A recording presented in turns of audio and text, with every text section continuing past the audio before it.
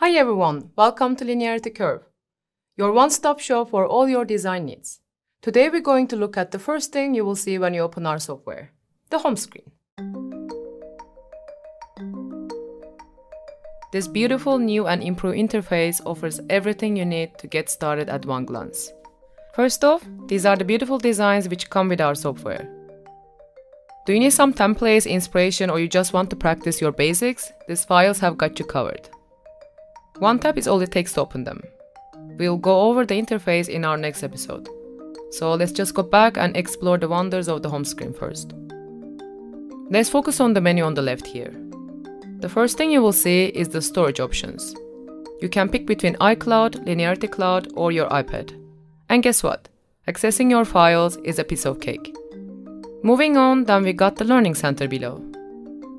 What better way to get familiar with Curve than by checking one of our amazing tutorials here.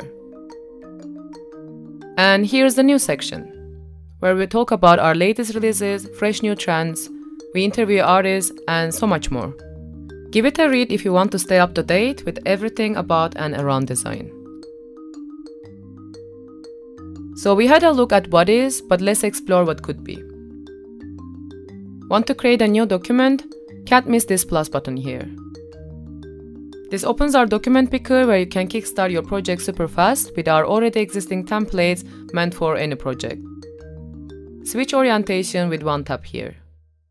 Or simply search the templates you need for super fast access.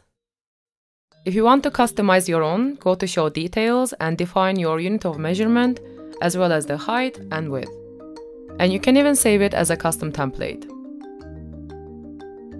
If you want to organize your projects, you can create folders by tapping on this icon. And you can continue creating folders within folders within folders and basically go as deep as you want with your organizational skills. Just remember to name them. Quick tip, a faster way to create a folder is by dragging one project on top of another. And now a brand new folder was just created with the two. Alright, and that's all there is to our home screen. Thanks for watching. Stay tuned for more episodes. We'll go through all the tools and functionalities in more details. I'll see you there.